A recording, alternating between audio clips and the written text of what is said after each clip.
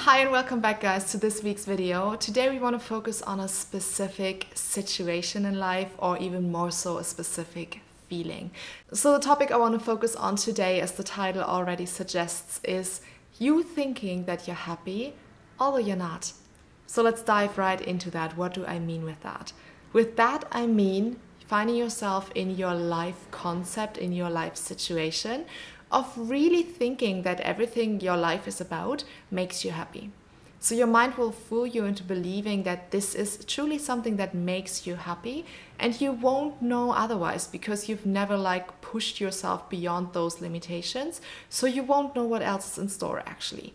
Our mind does that in a very clever way because our mind obviously always, as we talked about in other videos already, wants to keep us in the safe environment of the known, wants to keep us in our comfort zone because everything else from an evolutionary point of view is perceived as danger. And so your mind is not going to do a proactive job of pushing you beyond your limitations and of really helping you grow in a sense. So that is something that you have to initiate. So obviously, if you're never doing that, then this is obviously never happening to you in your life. So that will mean that you'll remain in a safe environment that you know, and that you'll never really walk further from there, which is fine for most people, and you just stay in this known circle. But that's also the exact point when you think for yourself that you are happy with your life, although you might not be. Although you know, if you're truly honest to yourself, there's so much more to life. And there's so much more for you to experience and to live by. So let's talk about that, because this is something so invisible and critical in life that if you don't deal with it, it will determine your entire life story. And wouldn't it be sad, because we only have this one life? And so for that, let me share my personal story. For me, looking back, I found myself for a really long time in a life concept that made me believe I was happy. And if you had asked me back then, I would have truly told you I am happy with everything. I'm happy with myself. This is what life is supposed to be. But then again, sitting there with myself and truly taking a second to be truly deadly and deeply honest to myself, I knew that something was not right. I knew there was more to life. I knew something was toxic. I knew something was simply not right. But I never allowed myself to actually believe it and to actually dive deeper into this thought. Because I also back then, I didn't understand it. I truly didn't understand what was going on. So whenever this would come up, I would just push it aside and then I would just carry on as I knew. Because that's what I knew, that's what my mind knew, and that's of course how I knew my life to be. So why would I change anything? Especially now we know our mind doesn't want to change anything, so there would be no reason for me to do anything about it. And so I remained in that state. However, though, of course, that wasn't a healthy state. And at some point I reached the point where I realized, okay, this is enough already. I don't want to be stuck in this anymore. And then everything miraculously changed. And this is such a critical turning point, because you can get so lost in this spiral of remaining stuck in a state that you will never do anything about it. And it's not your fault. It's your mind doing that to you. It's your mind that is programming you and that is completely carrying you through that life story, because your mind just wants you to stay safe. Your mind just wants you to remain inside the levels of your own limitations, of your comfort zone. That's where your mind wants you to be, because everything else, every growth process resembles danger. Every aspect of taking a step, of growing, of doing something unknown, of doing something new, is something that is perceived as potentially risky. So your mind doesn't want you to go there. But that, of course, means that you remain in this state. And that's too sad, though, because, of course, the true magic of life happens beyond that state. And also here, speaking from my own experience, I only realized these kind of things after I had moved away, after I had freed myself. And I was then looking back, and I was looking at myself, and I was just so grateful and so shocked in a way at the same point, though, because I honestly realized how much I would have missed out on in life, how much more there was to life, how much more potential was awaiting just to be unlocked. And this is where the true, how I always phrase it, aliveness of life really lies.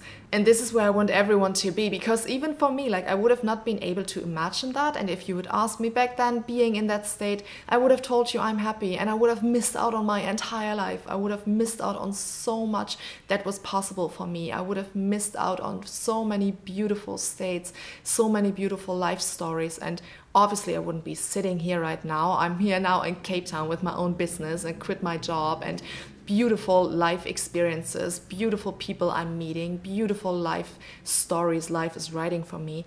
All of that would have never happened. And oh boy, what a shame that would have been. And you can already tell, judging by how I'm talking about this topic, how passionate I am about it. Because I know what it feels like to be stuck in a toxic spiral. I know what it feels like to be surrounded by toxic people.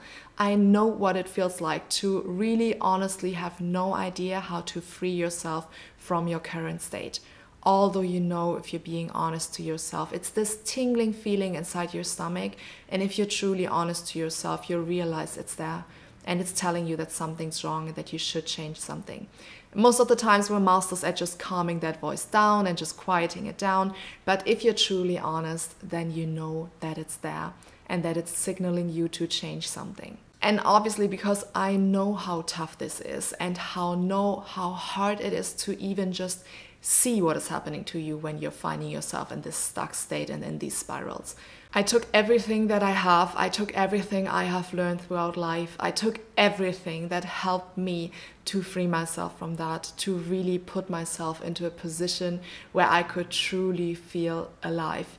And I put all of that together, all my years of experience, all my years of knowledge, every tiny strength that I've gathered, and I put that together in an online course because I want to support more people with this knowledge.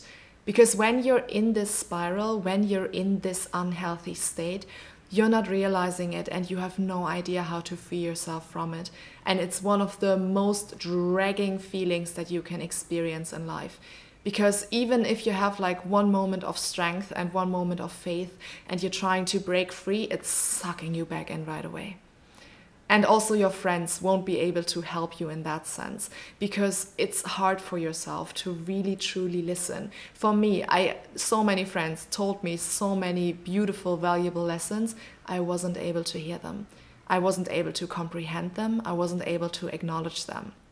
So for me, this is such a passionate field where I truly can connect with you on that level, where I truly know what it feels like to not be able to escape this spiral, to not be able to escape your emotional pain as well. So this can account for several situations.